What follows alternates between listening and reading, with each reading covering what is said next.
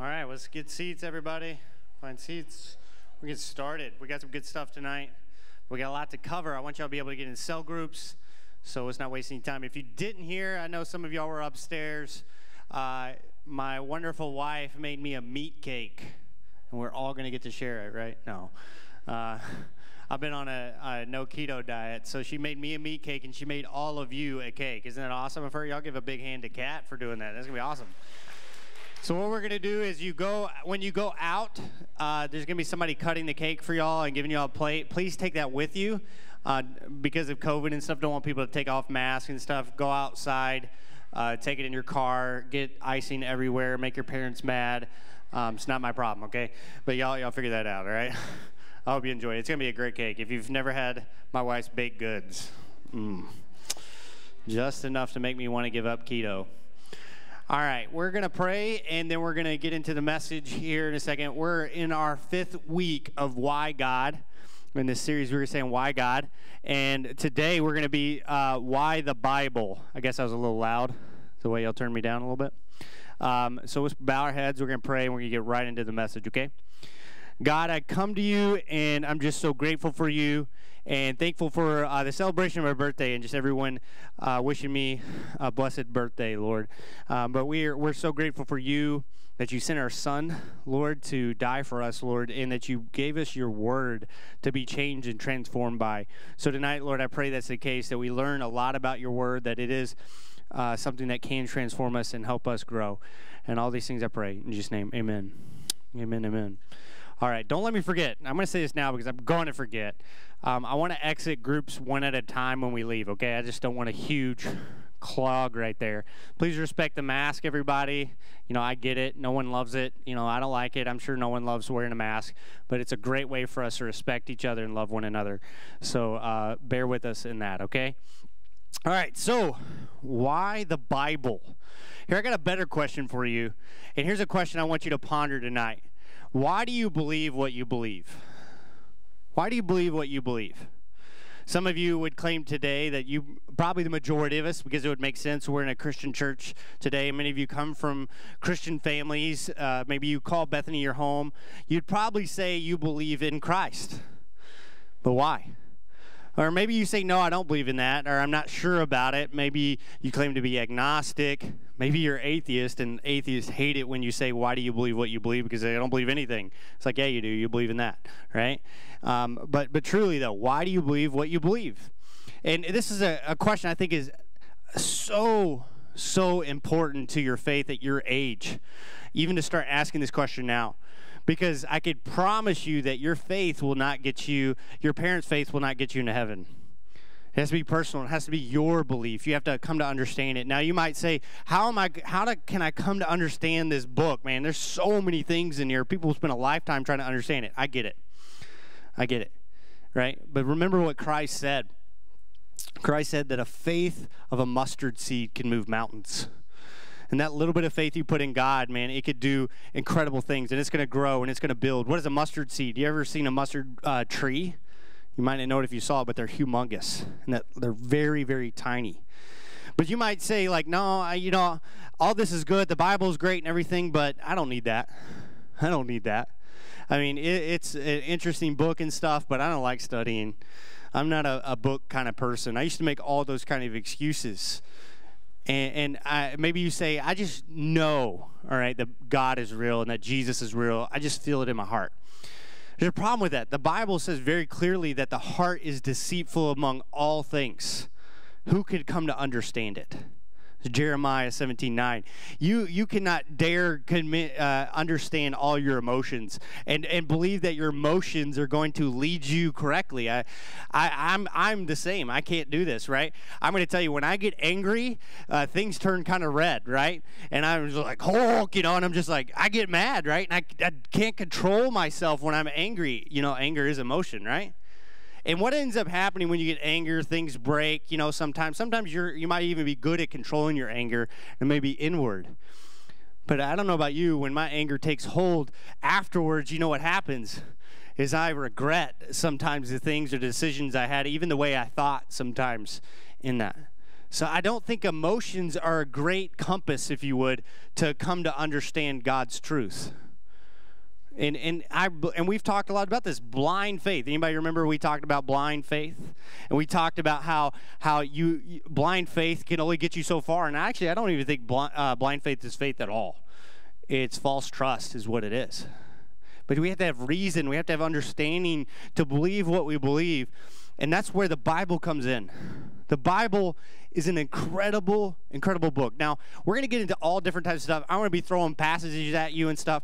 I recommend notes if you can. But if not, that's okay. But hone in. There's going to be a little bit of a history lesson. I'm going to go fast. And I'm going to tell you, this is actually some really interesting things. Because if God is who he said he was, then his word is true. And if God is who he said he was, then he's going to show up all over the place throughout history. And I'm going to tell you, he does in some amazing ways. But let's take a step back from that for a second. I want to give you something else. The Bible affirms itself. Now, because many people will say, you know what?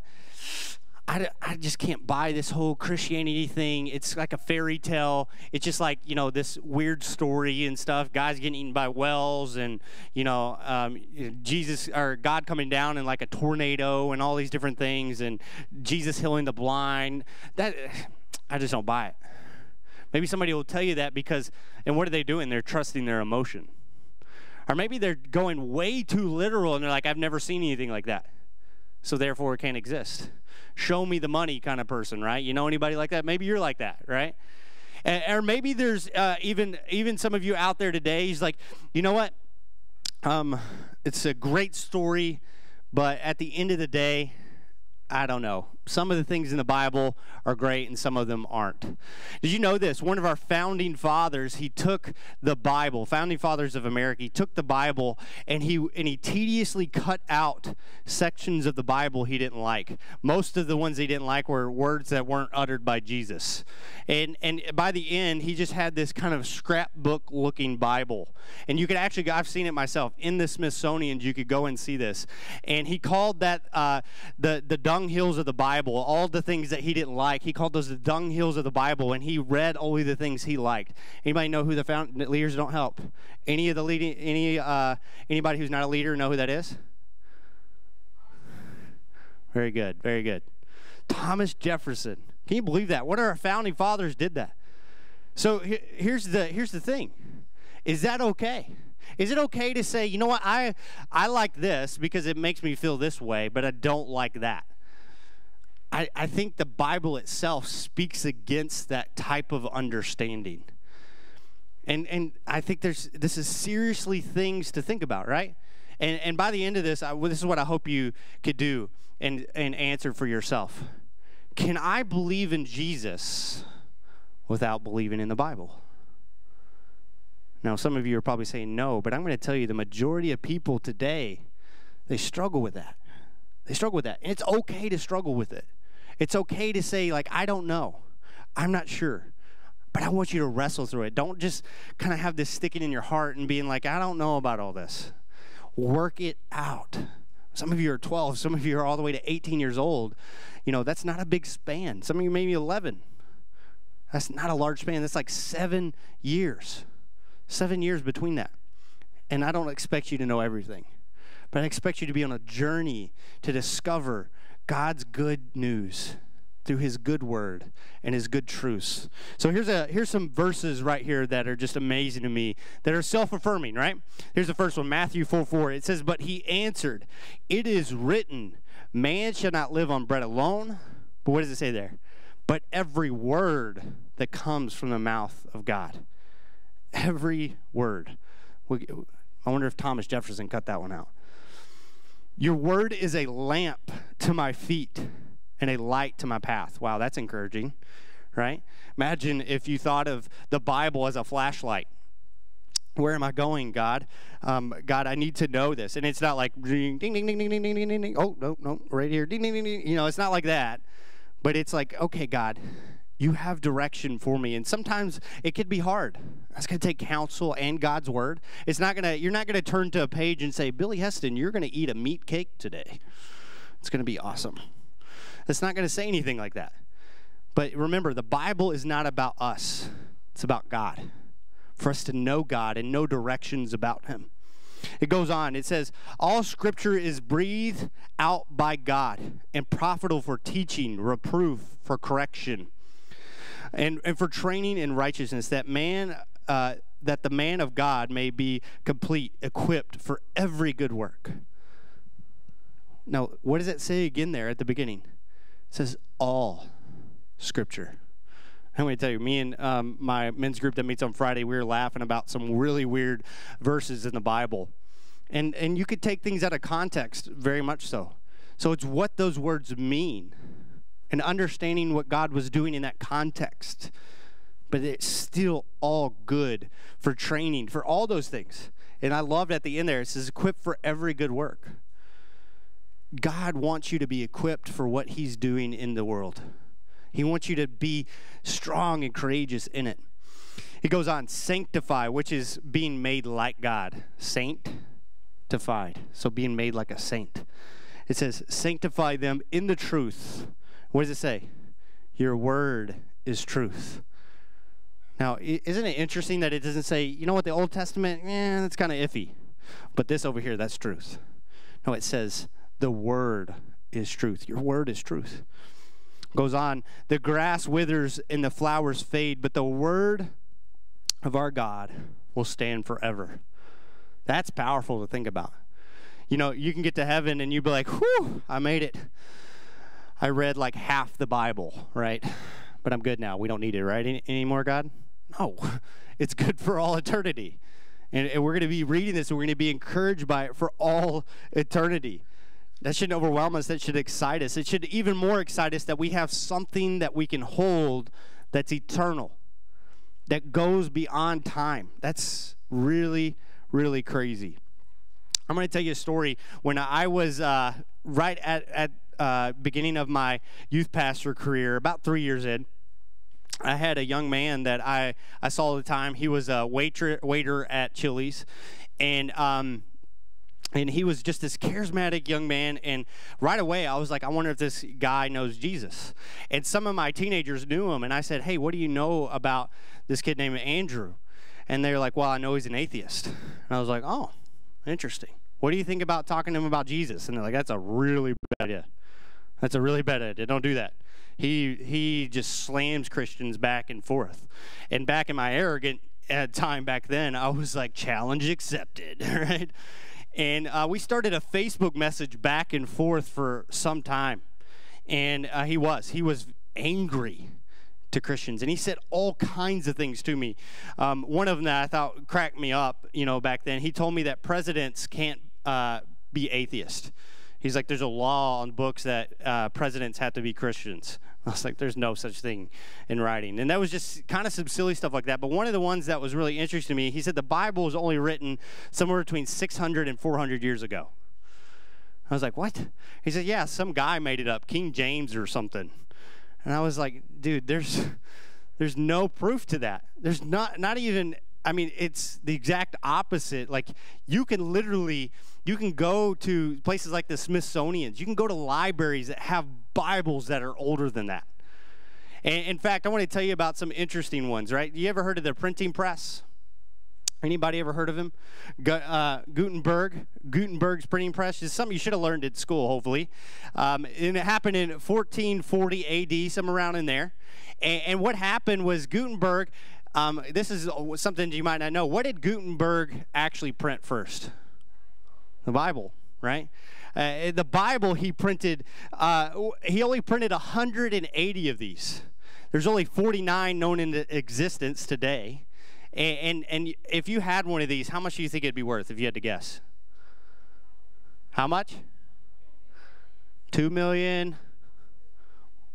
All right, let's flip the thing here. If you had one, it would be $35 million approximately if you own one today. Isn't that crazy? Man, God's word is valuable, right? But this guy, he had a vision of saying, like, you know what, God's word is important. But hey, this was, if that's when it started, right? A lot of you think like, man, that's when it started. That's when God's word was more accessible. No. Before that, you know what they did before there was a printing press? They would write it by hand.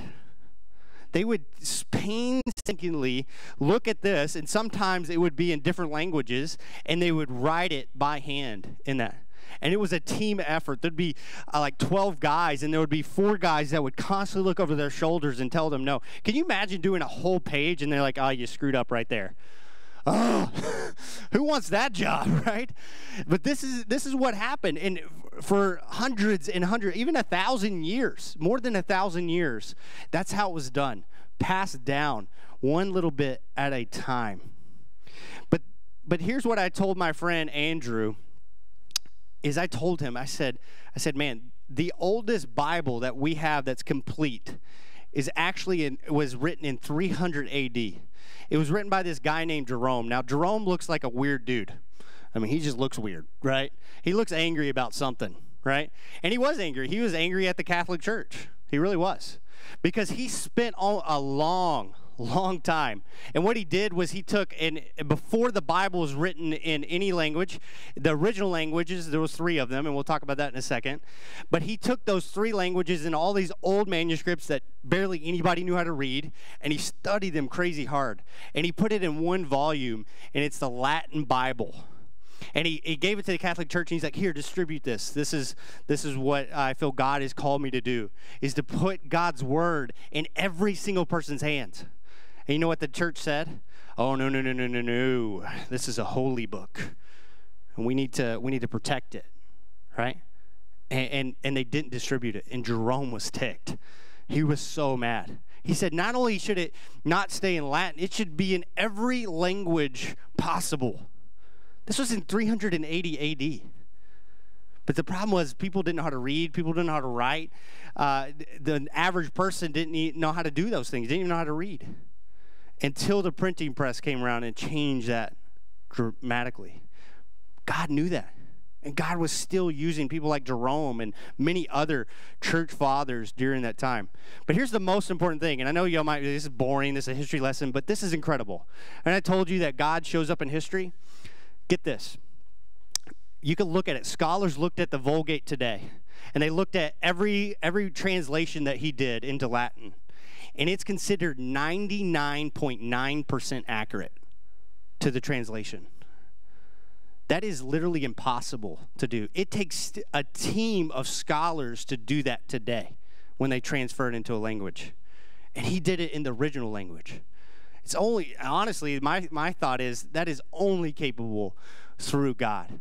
And I believe God used men like him and many others. Talgate, you just look them up. There's so many. Martin Luther, all these people who God used throughout history and showed up many times to get his word in people's hands. Get his word in people's hands. I know what you may be thinking, though. You might be thinking, you know what, Billy, the Bible, though, you're giving all this inside information. All this inside information. Well, let's step back. Let's look at the Bible at 10,000 feet and ponder this in. The Bible is made up of 40 different authors. It had 40 different authors over a span of 1,500 years. So many of these authors didn't even know each other. None of them, they didn't even talk to each other. Like, hey, what'd you write and stuff? They would have to read that other person's writing, but many times that would be really hard. Remember, they didn't have a printing press. They'd have to travel hundreds of miles just to read one section of the Bible. And so approximately 1,500 years by 40 different authors. I wrote that twice, my bad. And in 15 different countries.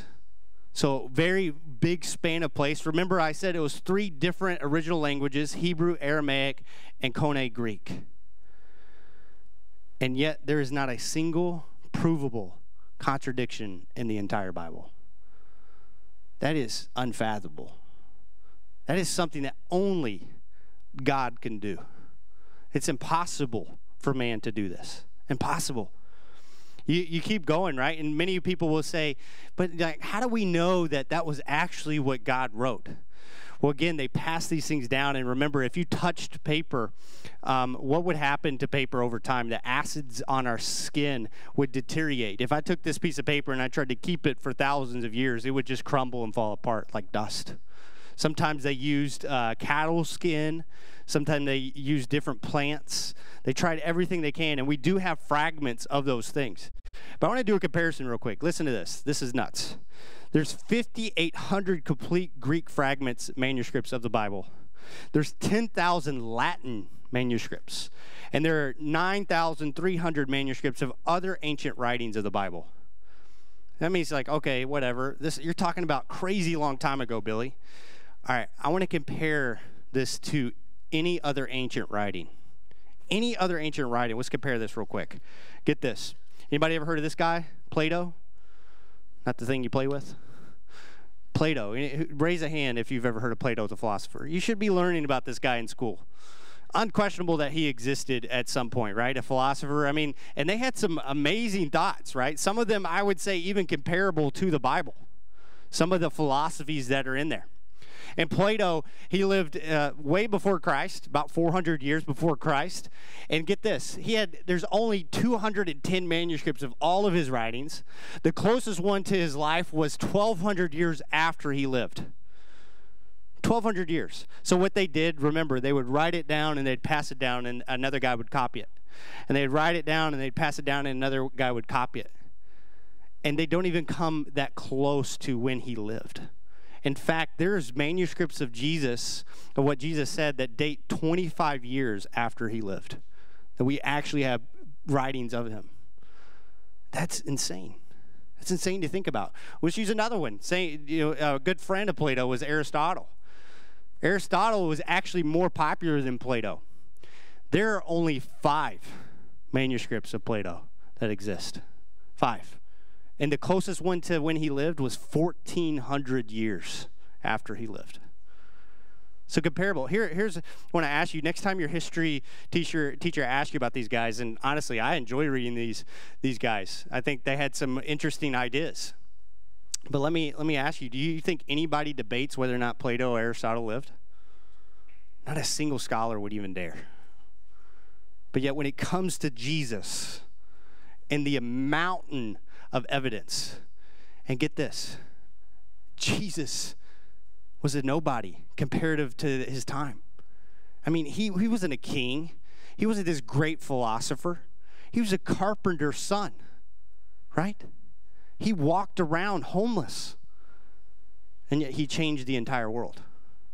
If that doesn't get you stirred, if that doesn't get you thinking like, whoa, something's going on here, let me tell you, that's sad, because it is remarkable.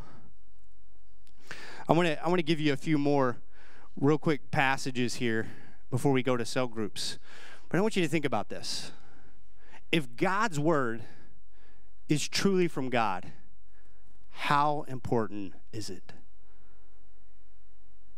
If you were created for a purpose, which I think is unquestionable, if you believe that we're here by random chance, we're just this dirt rolling around the sun, and we're just here by random chance, and everything you see is by random chance, you know what I tell you? You have incredible faith. You have incredible faith.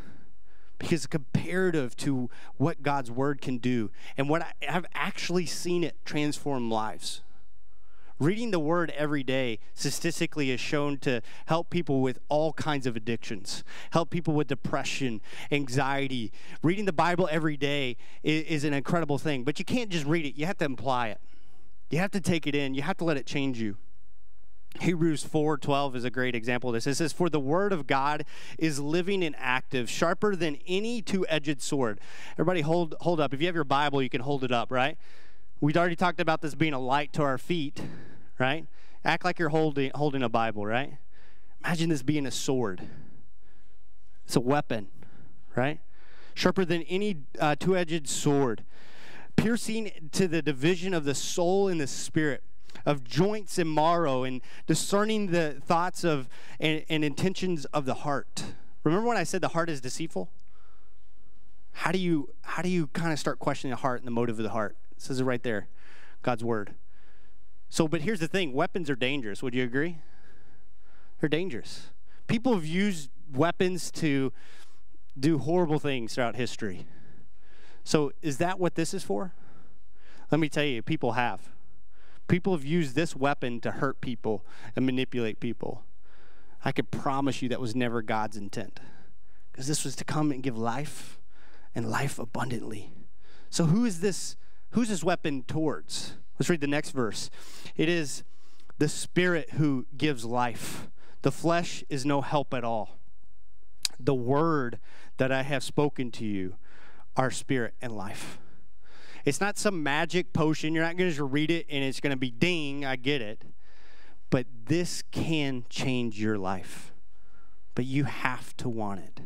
You have to say, God, show me, help me discern your truths, and let them change me from within. That flesh, all right, I know this is kind of gross. I'm a hunter. I like meat and stuff, as Kat said and stuff. But what are swords, right?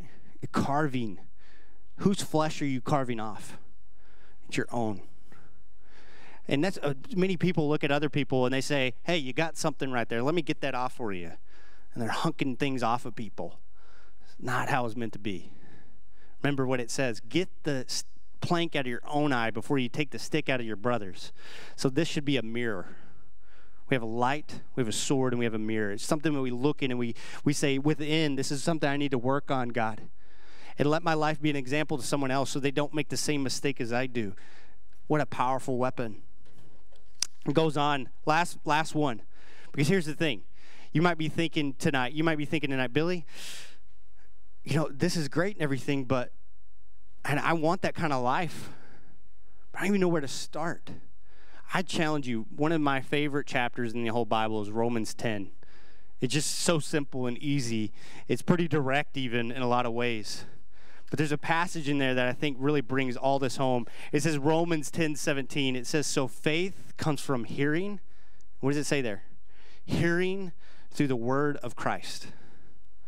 You want to have faith. You want to come to trust God. You got to open your Bible. And you got to look for Jesus. The first week we talked here, we said Jesus is what? What was he doing at the door? He's knocking. He wants to come in. He wants to dine with you. He wants to live with you. But maybe it's cracking this open for once. Not making excuses. Let me tell you, this is kind of embarrassing, right? Last thing. When I was in 6th grade, I suffered from dyslexia. I still do in my life. Come a long ways with that. And I struggled reading. I struggled all through school. In 6th grade, I was a very, very poor reader. 6th grade. So some of you are in 6th grade. And I remember I was just so embarrassed by that. But this book, right around that same age, 12 years old, came into my life. And I started to just carve away at it and try and chip away at it and try and chip away at it. And I'm going to promise you, through someone who's lived through it and many of your leaders, it has the power to change your life. It didn't give me magic powers to learn how to read better, but it did help me and encourage me to know that this is a way. And still to this day, I learn way more audibly and visually, and I use those tools. You should use those tools too. In the generation you live in, you have absolutely no excuse to learn the truths of God. Now, it's hard. Don't get me wrong. Because remember, I said a lot of people are using this for a really bad weapon. And you have to be discerning in that. But you're not alone. Look to your leaders. Look to these people who want to encourage you. And just try. Just try. Let me ask you about your heads. We're going to pray. As you have your heads bowed, I want to ask you one last question. Remember, I said, why do you believe what you believe? Do you believe God's word? Can you really say that you believe in Jesus without believing in his word? He is the word of God. If you've never come to put trust in him, don't wait. Maybe that mustard seed will start growing. God, I come to you thankful for these people, these young people, and even their leaders, Lord, to be here today. Lord, to hear this truth, Lord, this amazing truth that you have passed down your word through multiple people and through way different kinds of means that we ever can imagine possible. And it's something done by Spirit. So, Lord, we invite you in Spirit, which is your word, to be guided by it and be guided by your truths. We love you and we praise you. In Jesus' name, amen.